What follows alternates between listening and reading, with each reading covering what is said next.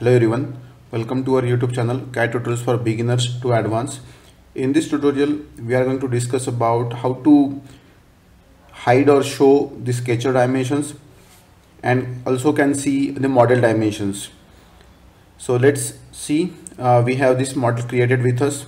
So let's first try to go to the sections here, the sketcher. So right click on it and just click on this option which is edit the definition of the selected objects.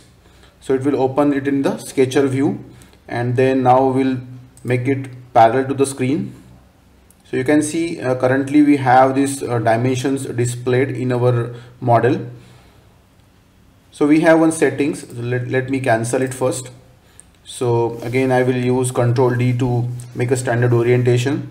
So go to the file, go to option here, go to sketcher.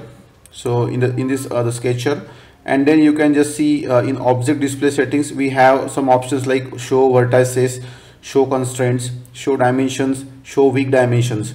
So I will just hide this show dimensions options and then click on OK. So now again I will save the configuration file, just click OK. So now if I try to go to the section again, just right click on it, edit the definition for the selected object, and again just make it parallel to the screen. So now you can see there are no dimension displayed for this sketcher. So this is one of the important setting we have to show or hide the dimensions.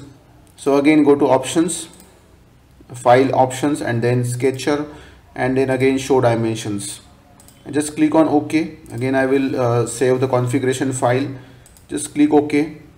And now you can see, let's go to the section again and edit it, and now you can see the dimensions are displayed here.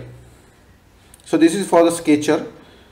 So we'll see for the model as well. For model, again let me first make it to standard orientation.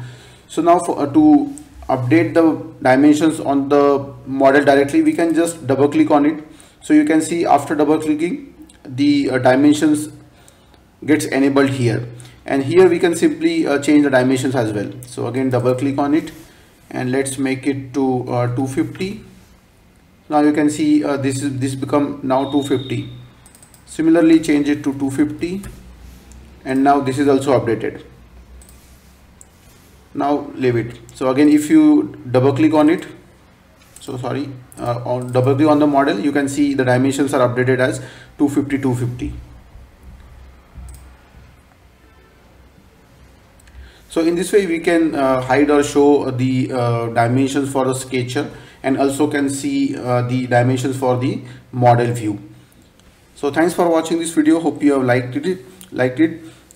Please do subscribe our YouTube channel for such more videos. Thank you.